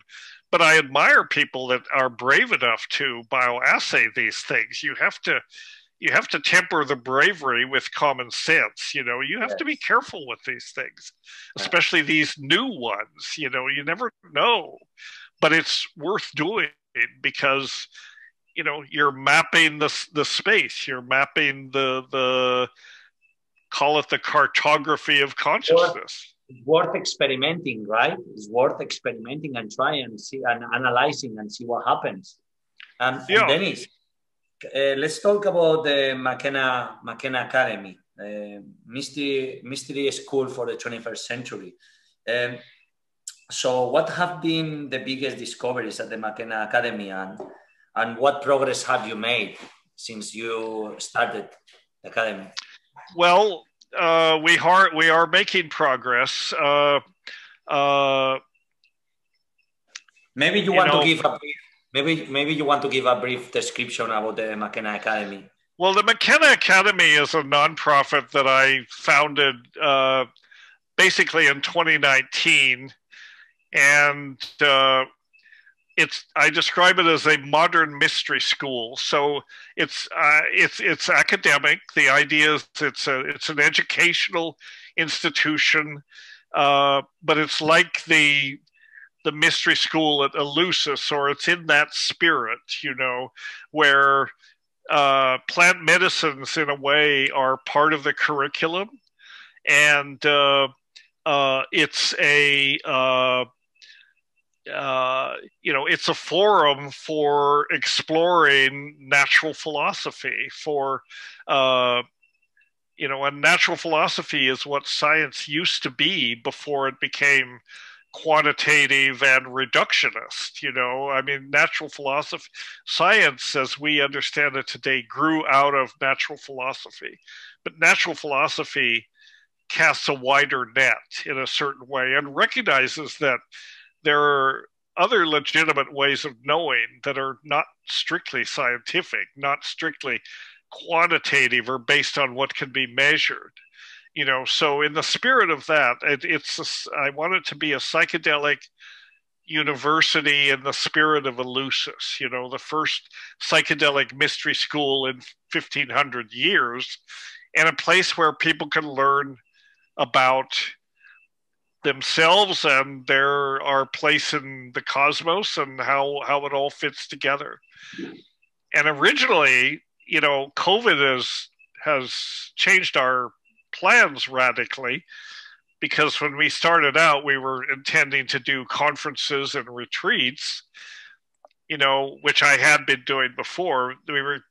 That was going to be a big part of our activity, was doing conferences and retreats in South America primarily, but other places as well. And then COVID came along and shut all that down.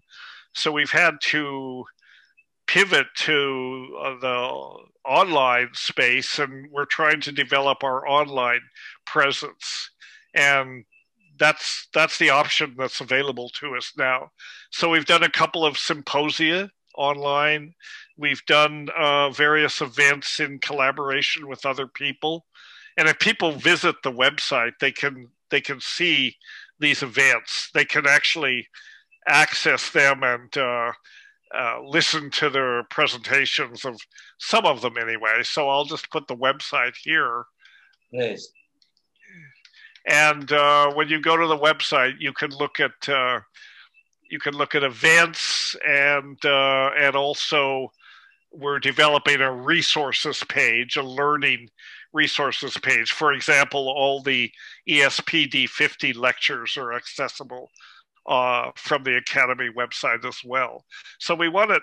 So, in 2021, we've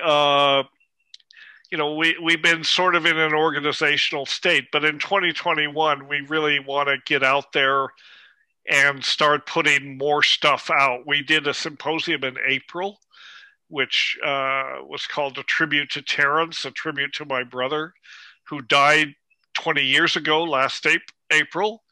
And that was a series of mostly interviews with me and different old friends of Terence that knew him over the years. And that was a very nice series of events. It went over about 5 weeks.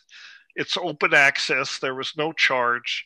So people can go watch those things. Then in the fall, we did another symposium on symbiosis. And we charged a little bit for that, charged modestly for that. But that was another 2-day symposium on symbiosis, which turned out to be a lot about sustainable agriculture and permaculture and that kind of stuff, just because of the people that were presenting.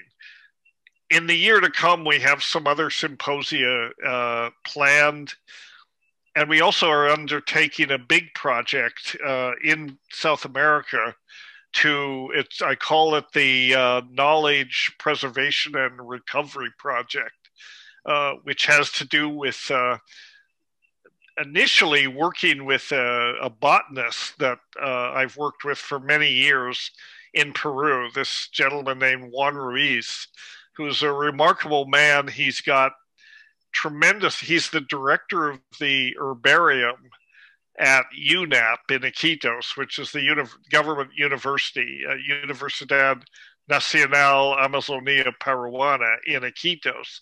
I've worked with Juan over 40 years, ever since I came there as a graduate student. And I've been very impressed with his overall knowledge of the plants. He's a man with one foot in science and one foot in traditional medicine, and he understands both sides of this very well. He never writes anything down, so he's the guy about which you can say when a medicine man dies, it's as though a library has burned down.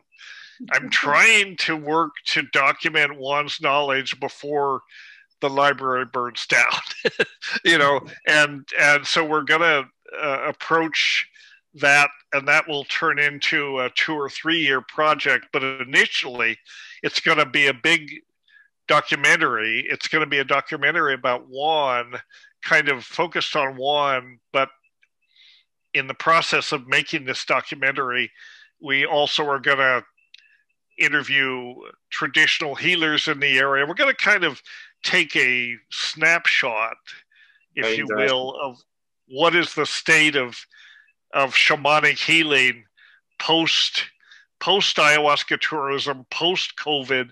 What's the 21st century status of all of these traditions? Are they endangered? I mean, they're certainly changing. So we want to develop this documentary around that, and then use that as a basis for working on this herbarium, which is a wonderful resource. An herbarium, right? It's a library of plant specimens, basically. We want to digitize all the specimens and put those online with the collection data, the use data, and so on, and then tie these collections into global databases about chemistry, pharmacology, et cetera, and just make that an open access resource for people, with an interest in the Amazonian medicines, basically. And I'm a great believer in the power of information. And if you can link a plant to a piece of information, no matter what it is, you've increased the value of that plant, at least in people's perception. Maybe not in the plant's perception, but people's perception is, okay, well, this is used as a psychedelic, or this is used as an insecticide, or this is used to, treat parasites, or whatever. That, uses indicate, uses essentially indicate something that the plant might be good for from the human perspective. And that's the idea of creating this. It will, making this library online will create a rationale to preserve these plants, preserve the habitats, because they're disappearing, and the knowledge is disappearing, especially the traditional knowledge. So this is a way to try to document this and slow that process down, if not reverse it. So that's going to be a big project for the McKenna Academy in the coming year. We've got some great people working on it. We have some initial funding. We're going to have to get more funding, but I think the money will come.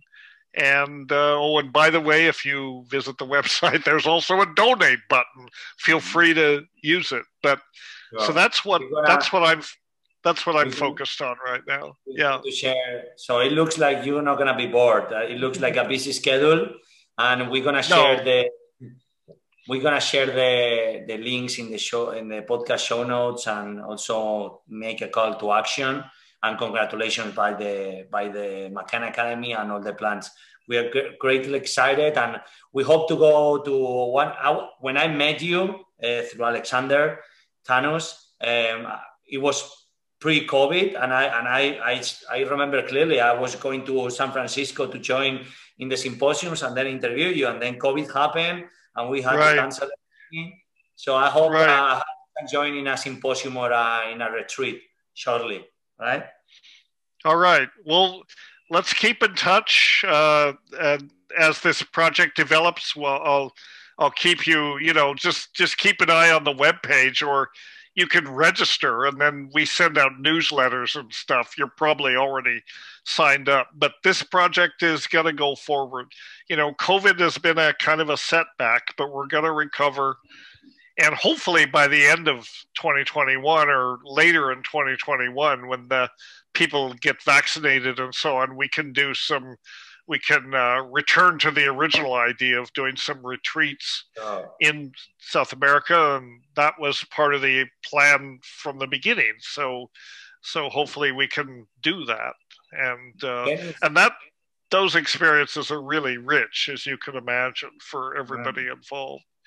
Yeah. I hope we can join soon. Dennis, I'm gonna go with rapid fire questions to end the interview, and then Luis, I think, is having questions, so I hope we can catch up with this. We will. So I'm gonna go with the rapid fire questions. Okay. So. Okay. So what's your formula for a good living today? What is what? What's your formula for a good living today? My formula for good living. Well, I don't know. Don't live by formulas, I guess. I mean, live in such a way that, do what makes you happy, be good to the people around you, take care of your health, don't take yourself too seriously. I guess that would be a main thing. It's important to keep a sense of humor. I mean,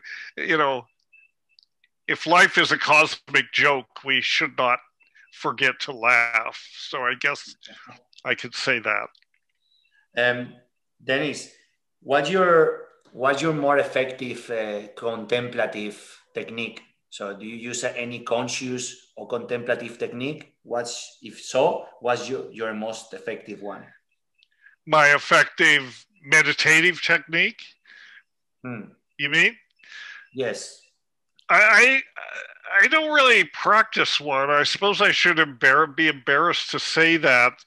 Other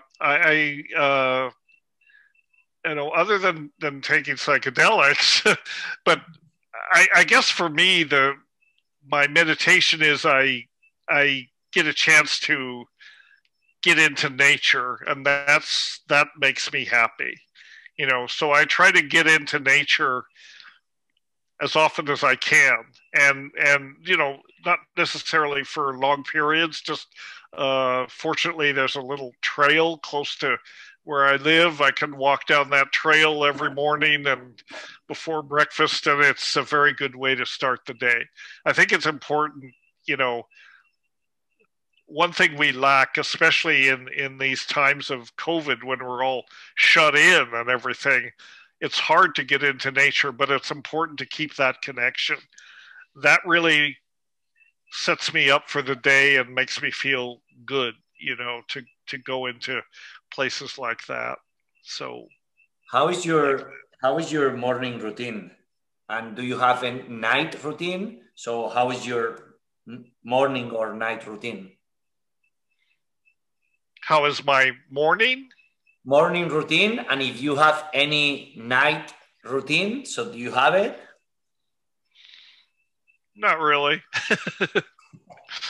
No, I don't have regular rituals like that. I mean, I have routines at night, but I wouldn't call them rituals. I just try and keep my mind open and, keep reading interesting things and just stay engaged, and I think it's important to keep a person's curiosity alive. This is, I just, as you probably know, I turned 70 this month. This was, I turned 70, and that was a major. Happy birthday. On the 17th, was my 70th birthday. Happy birthday, Dennis. So that's a major threshold in some ways. But I guess the lesson that I'm getting from that is that it's important to stay curious. I mean, curiosity has always been something, you know, I want to understand, and there's so much left to understand, you know, and curiosity is really what is behind the scientific impulse as well, you know, and so curiosity and wonder, those two things are kind of at the central core of what the McKenna Academy is about, because they're at the core of what I'm about and what the core of, I believe, that learning should be about. You know, you have to, you know, if you lose the capacity to experience wonder and surprise, you've lost something really, really valuable. So I don't know so much that I mean, I don't, you know, I think one of the lessons I get from ayahuasca and these other things quite frequently is a reminder that remember that you don't know shit. You know, in a certain way, remind yourself how little you know. You know, and on the other side of that coin, what that means is there's a lot left to know. So I am excited by that. I'm not depressed by it. I know I'm not going to leave this world knowing everything or even very much. That's okay. You can approach it in a spirit of, you don't have to understand everything. You just understand what you can. It's always going to be an incomplete picture. That's the nature of human knowledge. That's no reason to stop trying to expand the sphere of what you think you understand. Dennis, that makes any sense. Yeah, that's really good answer for coming on for a morning routine. You gave us like a big chunk of wisdom here. So what's the book that has impacted you the most? What has impacted me the most? Yeah, the book that has impacted you the most. Oh gosh. Well, you know, I've been impacted by different books in different ways. I think actually in terms of my, you know, choice of careers and all that was the first book called the Ethnopharmacologic Search for Psychoactive Drugs. That book came on my radar at the age of 18, originally, the first symposium, and it made me realize that this is an actual discipline. It was very exciting, and it was a discipline that I more or less decided to follow. So, I mean, there weren't many people in those days who would call themselves an ethnopharmacologist. I guess there aren't many even these days, but it's a real discipline. And it had a lot to do with my, you know, with my decision to go in the direction of science and that sort of thing. And then other books, I don't know if there was a single book, but I would say that yeah, there was a series of books. The works of Jung, of Carl Jung, were pretty impactful. Back when I was reading that, I think he had the right understanding of the mind and consciousness and all that. So those were impactful for me. You know, and there have been others, but you know, I mean, I can't say, it's not a fair question. Yeah. You know, I can't say this book out of all the books I've ever read. It doesn't work like that. Dennis, yeah. What's your message for someone who has never taken hallucinogens?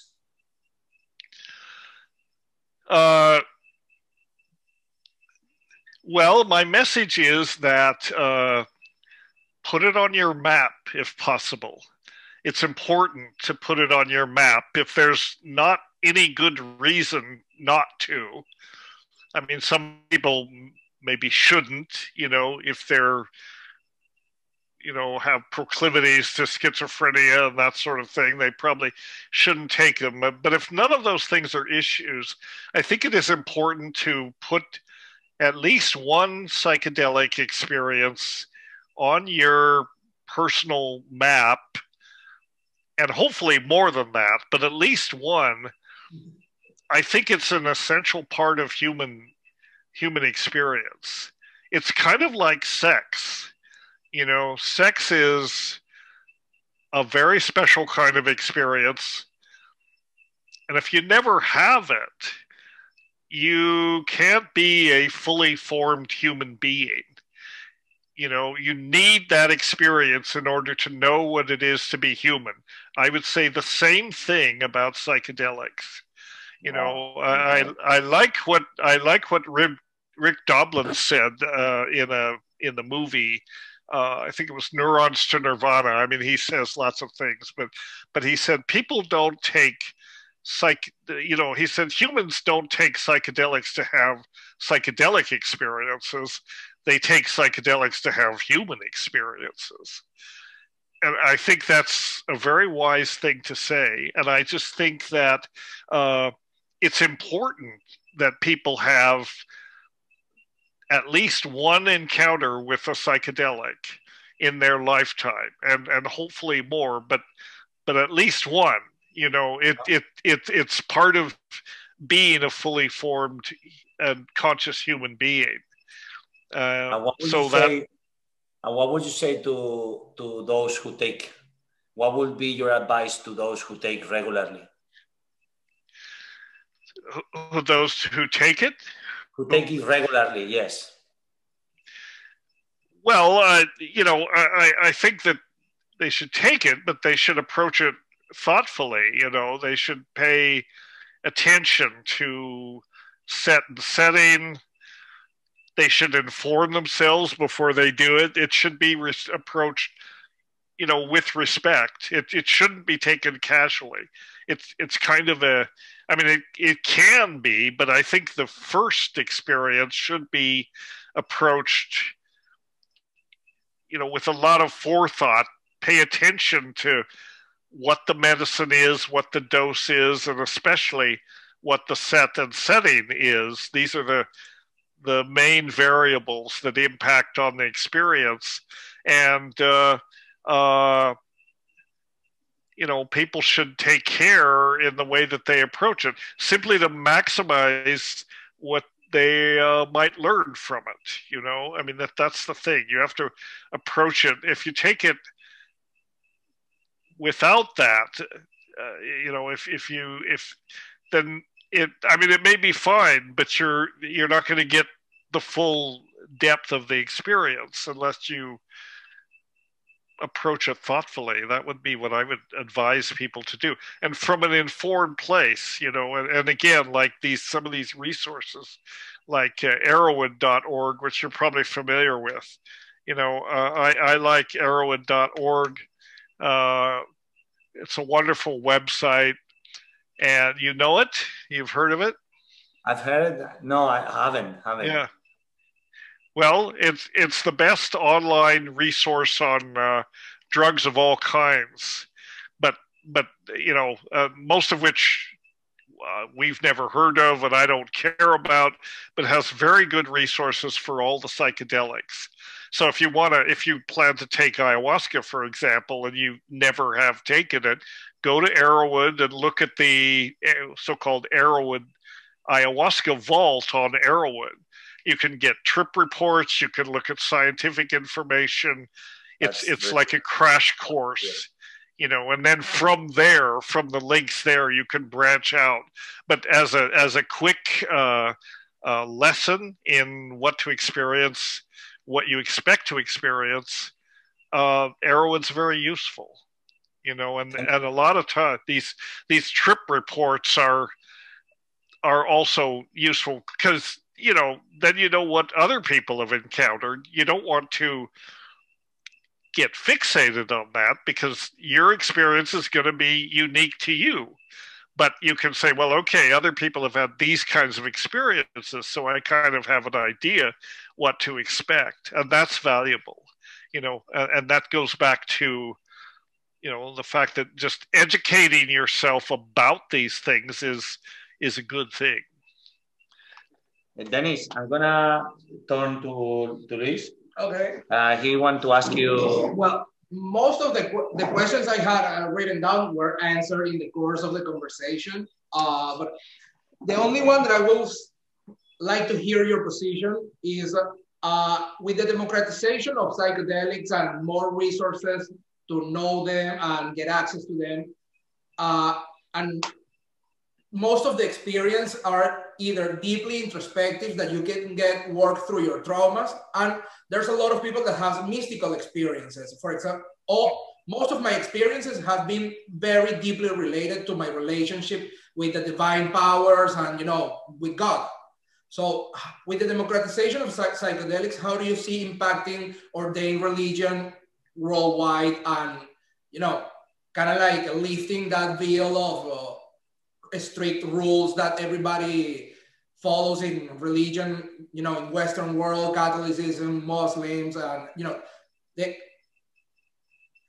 people knowing the fact that you don't have to go through church and, kneel and do the prayers to connect with God. And there's a bunch of other ways to connect. How do you see society being impacted by it? Well, I think that, I think that you can't, I think that most organized religions are set up to make sure that you don't have a mystical experience. Yeah. And that's the last thing they want to happen. Yeah. Because then it's like, well, if I can have a mystical experience by eating this mushroom, what do I need the priest for? What do I need this whole religious edifice for? What do I need that for? I can directly connect with the divine. And I think that, psychedelic experiences were probably, at the base of some of these religions, including, Judeo-Christianity and all that back in the day, but no longer. I mean, these religions are set up, they don't address people's spiritual needs, I feel. And that's why, there's such interest in psychedelics, because people feel that their religious institutions are not giving them what they want. And what they want is meaningful, personally meaningful experiences. If you want to call that a mystical experience, that's another way to describe it. But they want really meaningful experiences that they can take to their heart. That's why psychedelics are, Isra, macrodosed with 2 grams a day for 50 days.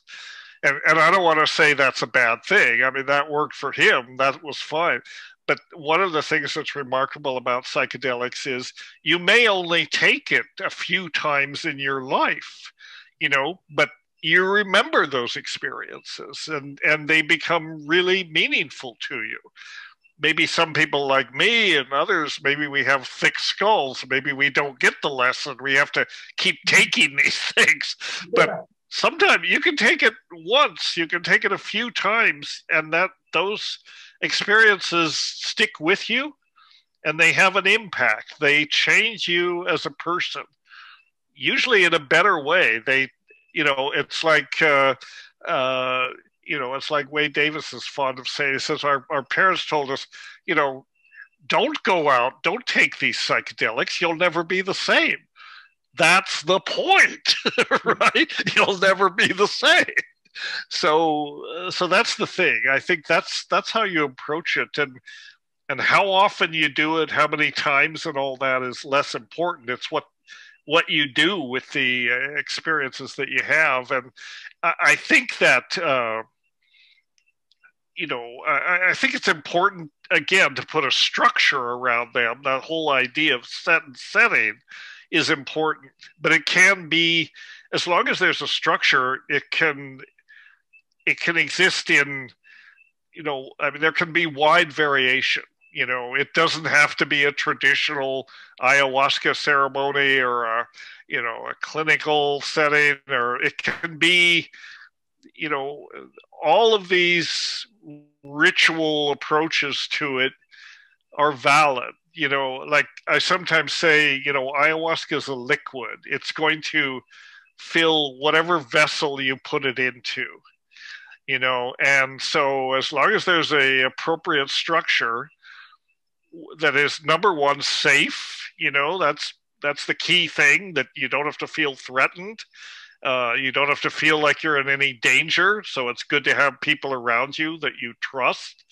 If you do take it, with other people, it's important to, create a ritual space where this experience can unfold.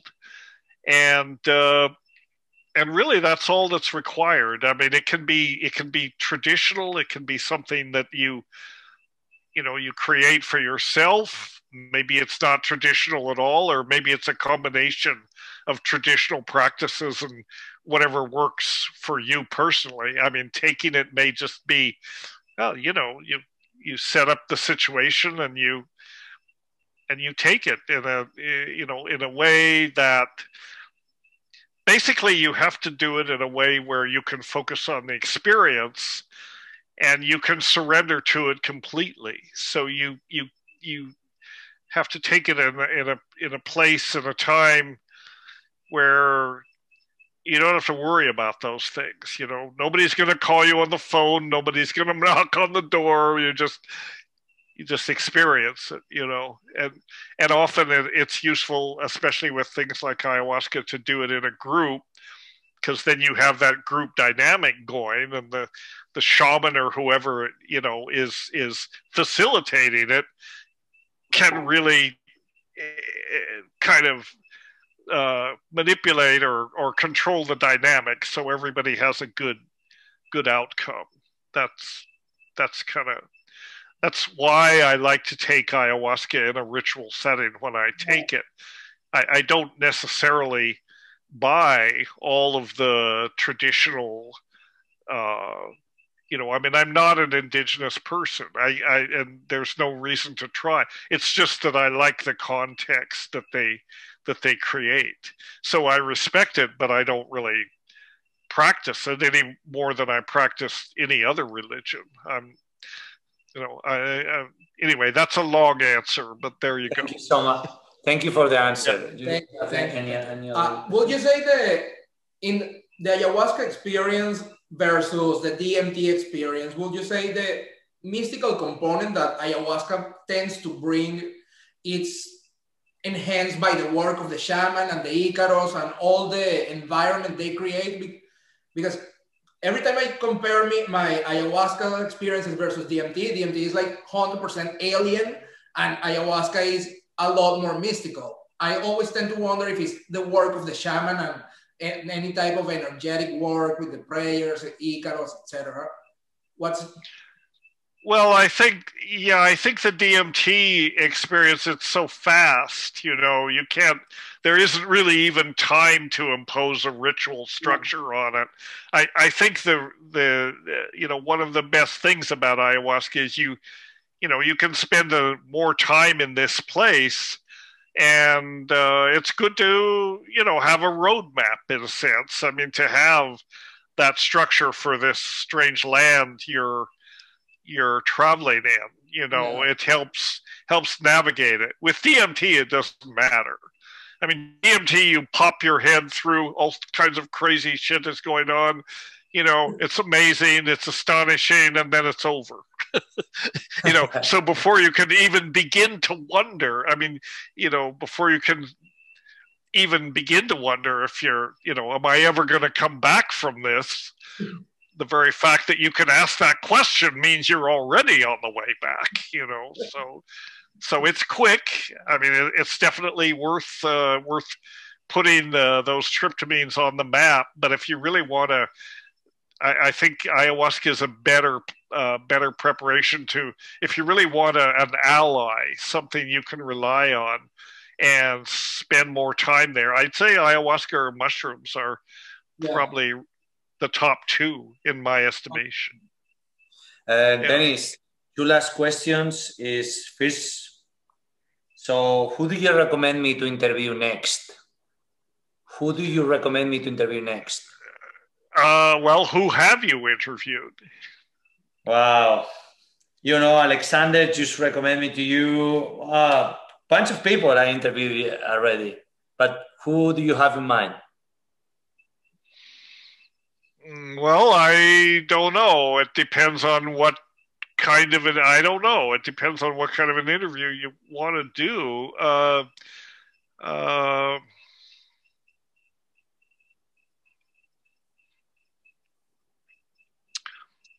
Not sure. What kind of questions you want to ask? I'm open to everything. So if something pops up. Let me think about it. Okay. Next, last question is, what will be the message you will share with anyone listening or watching this video or listening this podcast? What will be your message? Well, I think when it comes to psychedelics, I think that as we kind of touched on, I think that faith, all religions say, or the organized religions say, you should have faith. In some ways, I'm not so enthusiastic about faith, because faith, when it comes to psychedelics, you don't need faith, you need courage.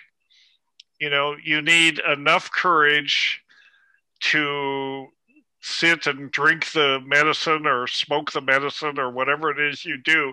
You need to trust yourself. You need to trust the medicine. And don't let anybody else tell you, how to, learn for yourself, think for yourself. One thing about psychedelics, they're intensely individual experiences. Your experience is not mine. Israel's experience is not mine. We all have our individual. So you have to have courage enough to take the plunge, to do it, knowing that you're strong enough, to experience it. And in most cases, when you get into it, you'll say, well, what was I worried about? Usually the experiences are not that scary. They can be, but they're usually not. Nothing that anybody can't take, but people worry more about having a bad trip and all that. There isn't no such thing as a bad trip, in my estimation. Unless you die, and maybe that's a bad trip.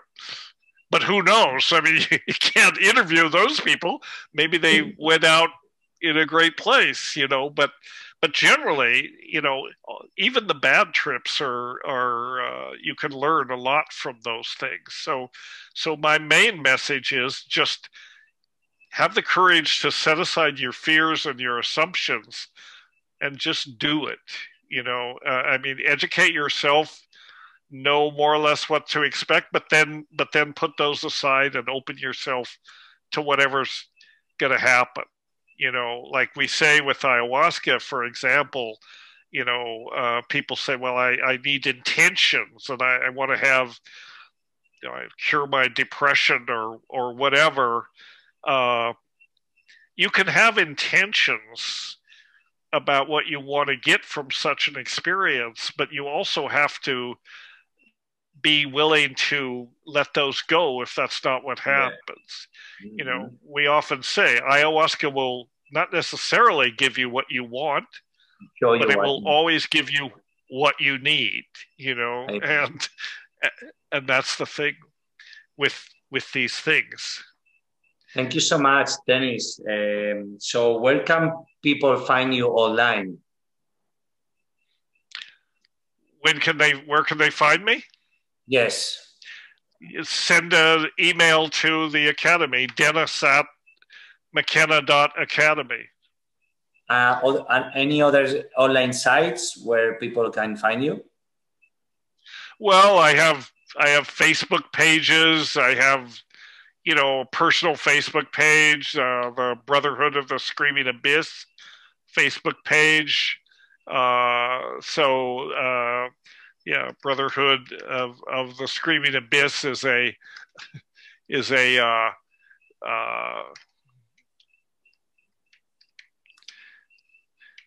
well, anyway, that's on Facebook. McKenna Academy is on Facebook, but as well as the website. So people can reach me here if they need to. They can reach me just Dennis@McKenna.academy. We'll add this to the podcast show notes. And finally, is there anything else you want or you want to add? No, I think we've covered it pretty well. We've been at this for an hour and a half, and you've got another hour, so you should have plenty of material. Yeah. We have like a really detailed and really profound and amazing interview. Dennis, thank you for your time. Thank you for your wisdom, and thank you for your, for being so kind to us, receiving us, letting ourselves to ask the questions, and responding with so much detail, so much care, and so much love. We really appreciate. Thank you, and the journey continues. Thank you. It's been a pleasure. Very good talk. Keeping okay. Say hello there. You see it? Yeah. All right. Let me know when it's posted. All right. Yes. I will send it to you via email, and I want to thank also Alexander Tanus for making the intro, and we will catch up in person in any retreat or symposium. Thank you for the work you do. It's so necessary. Okay. All right. Same to you. Happy New Year. Happy Better New Year. year in 2020. Okay. Ciao. Bye-bye. So we had Dennis McKenna. This is the second interview. What do you think? Well, I'm very motivated to take further my explorations with psychedelics. I can't deny just listening to him just makes your head wonder, like, what if I take 5 grams today? And you just get motivated to keep getting to know those compounds. And I guess as a regular civilian that is taking them for self-exploration, you always have a little fear in the back of your head, like, maybe am I doing too much? Maybe I should lay off a little bit or take more care of my integration work. But I feel like having that fear in the back of your head, it also holds you back to do more inner self-exploration. So with listening to Dennis, just realized I was having a little too much fear about the psychedelics, regardless that I'm taking them every 4 to 6 months. But we need to shorten that span of time. Luis is a really experienced psychonaut, and also like a big player, great person, also a really great experimenter, and a beast. What's your takeaway? Well, we need to do more work to keep getting these compounds out there. People, the more information we produce and the more we get the word out there, the more people listen stories of healing, of connecting with your purpose, connecting with God. Like, we live in a times that a lot of people are in the desperate need of a ray of sunshine. Like people need to see that there is a light at the end of the tunnel. And I feel psychedelics are a great tool to show you that way for that light. So I guess we just need to have more conversations, creating more content, being more open to tell the stories. When somebody asks, have the time to sit down and properly explain the experiences that you had, because the more honest and open we are about it, the sooner we're gonna achieve legalization, democratization of those compounds, and the work is just starting. I could never say better, and I could never find a better close for this podcast. Check out the work that the guys from Unlimited Science are doing. I'm part of the circle, like a key circle of people that is spreading the word, as Luis said in a beautiful way. They're doing great work, or is a collective psychedelic research for re-educating through the scientific and more research part, and more like science-based, but also for the experiential. And also check out the work that my people on synthesis retreat are doing, synthesis education, synthesis programs, because they are on a similar quest. So thank you all.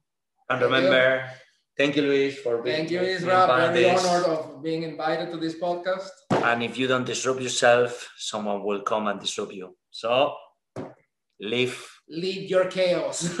Amen.